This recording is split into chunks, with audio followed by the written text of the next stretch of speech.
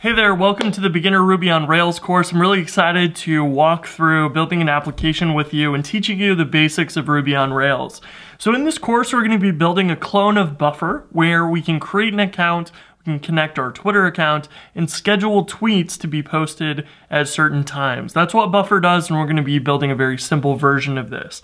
And what's really cool about this is that I've seen this used as a job interview question or project, if you will, so that this is going to be a very practical thing for you to build and learn, so you can actually use this in the real world interviews or something like that. So this is going to be a cool project, and we're going to start out by making sure our environment is set up. So we're going to be using Visual Studio Code. You can install Visual Studio Code, and if you're on a Mac, once you have this installed, you can run Command-Shift-P, open up the command menu, and run the shell command install code command from path. You can just type shell command to find that.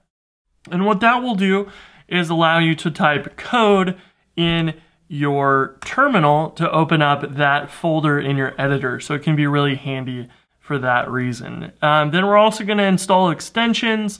I've got these installed. I've got the Vim extension installed because I'm used to using Vim, but we're going to be using VS Code, so you can get familiar with that. It's definitely more beginner friendly than Vim.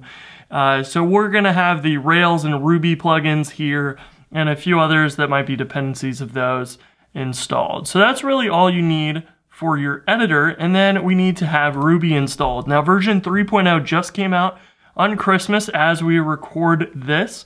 In 2020, but I want to point you to gorails.com/setup. This is going to redirect you to whatever operating system you're on. So if you're on Linux, Mac OS, or Windows, you can find the instructions for those and use them to set up your machine. So on Windows, you'll use WSL. On Mac, you will use, just Homebrew and all those regular tools, and Ubuntu is very similar. So once you've got the latest version of Ruby installed, you can run gem install Rails to install the latest version of Rails.